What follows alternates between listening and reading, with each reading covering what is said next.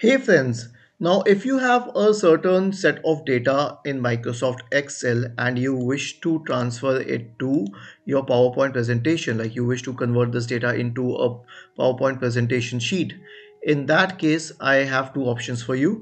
The first one is that you can simply copy it. Now go to the PowerPoint slide, right click and select the first paste option.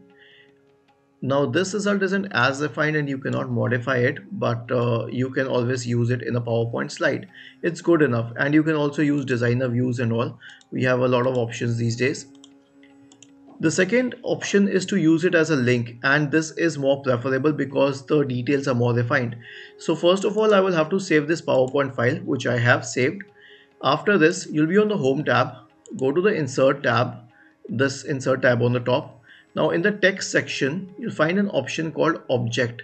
Click on Object, select Microsoft Excel chart, select Create from File. Now in the Browse tab, click on Browse, go to the location, pick this Excel sheet, click on OK, click on OK once again. Okay, why didn't it pick it up? Because this was unclosed.